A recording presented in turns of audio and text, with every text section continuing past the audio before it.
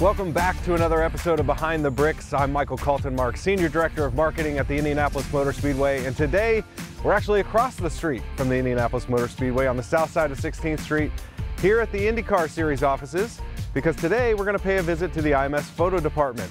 You may remember, if you've watched Behind the Bricks before, that the IMS Photo Department was in the IMS Museum, and after those great renovations at the museum, they moved across the street. And so today we're going to pay them a visit, see what they're up to, and so if you would, please join me.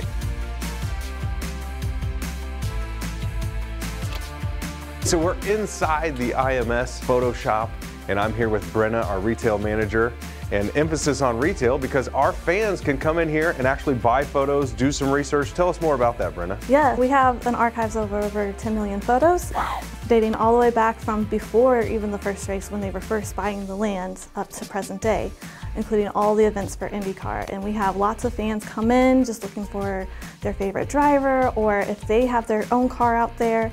And we do lots of research projects for books and movies and TV shows as well. And so fans can, mosey on in here during business hours. When does that occur?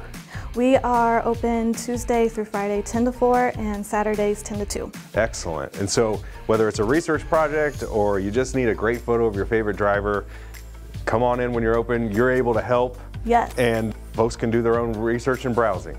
Yes, and we are currently working on adding more photos. We only have I'd say about 50% are scanned in, and the rest we are working on digitizing. And that's a great segue, because that digitizing project is pretty massive, and so we're going to dig into what goes into that digitization project and learn a little bit more. So let's head over there.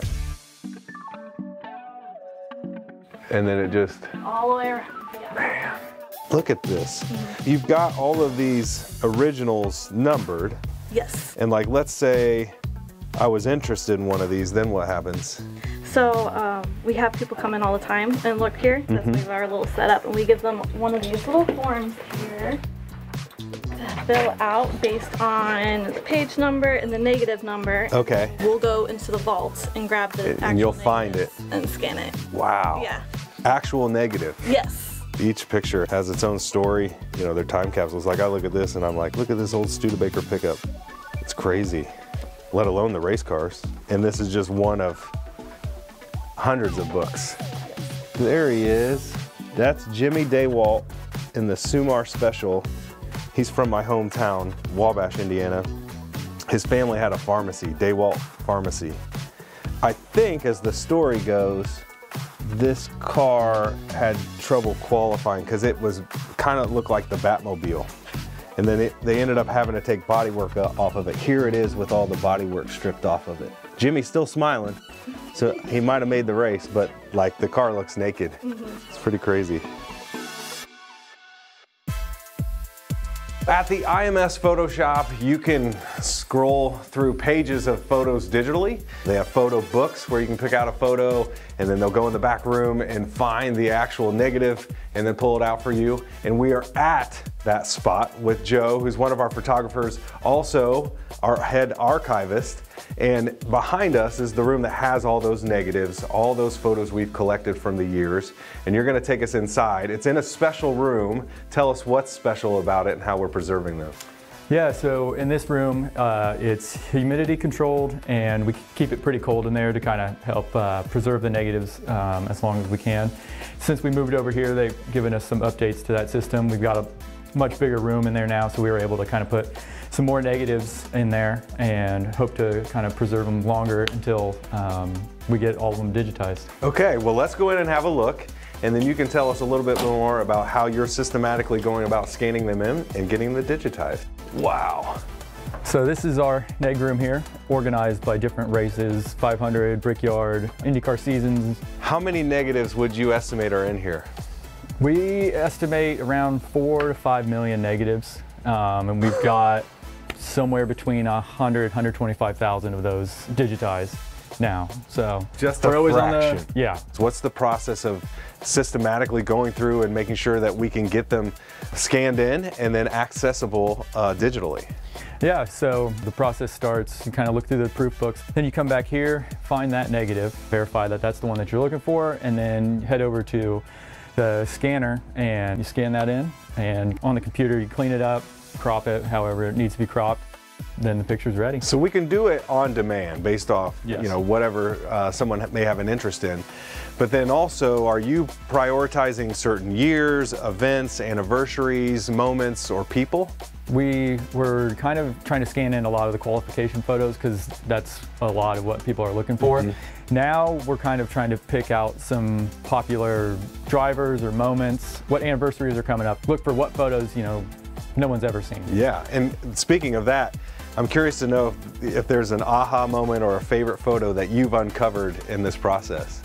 Yeah, so it's kind of funny because a lot of the stuff you can't just like go, I'm gonna go find this photo, because there's so much that's happened here. A couple years ago we found the Mario Andretti milk shot, which we never thought that existed. Right. But we got a message last year about Scott Brayton winning the pole at the Indy 500, and there was a small clip on YouTube of him kissing the bricks. So it turns out Scott Brayton did it before anybody else. Before anybody else. But we went through the archive and there was one frame of it happening, and so That's we got cool. that scanned in, and that's one of the cooler things we found recently. Absolutely. And the stuff you have digitized, it's fun for us to even get in the, you know, the digital vault and have a look. Just the other day I was combing through and found that in 1985 Mickey Mouse was here and was the Grand Marshal of the 500 Festival Parade. And then going back even further in the late 70s, I found that Ronald Reagan had paid a visit and was with Tony Holman, and it looked like Tony had let Ronald take the wheel of the pace car and maybe do a lap or two around the track. So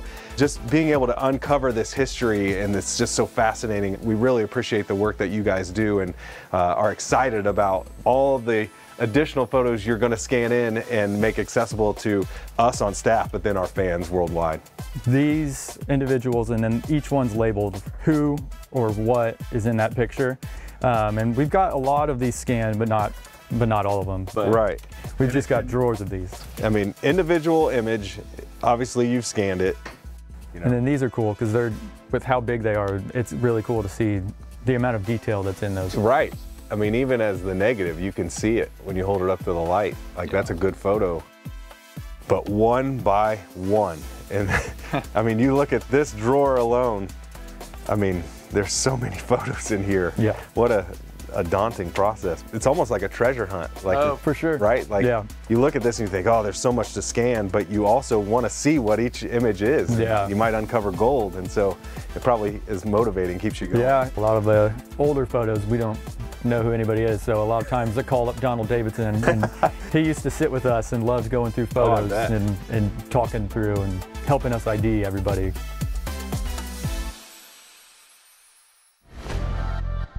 So we've got ourselves a little light box here. So if we go into the vault and we maybe find what we're looking for, whether that be sort of the photo paper negative or one of the slides, we can pop them here, get a good look at them before we scan them in. Yeah, and you can use the loop sometimes too to get in there and make sure that the quality is what you're gonna want to scan. So that's kind of the nice thing about the slides.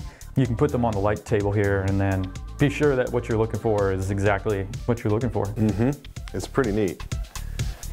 Here's where we do our scanning. Brenna and Dylan are going to show us how it's done. So we take out the negatives that we are working on in the binder, and we slide it in here, like this. Okay. And you flip it over. And you can do 4 strips at a time? For this one, we can. It depends on your size of negative.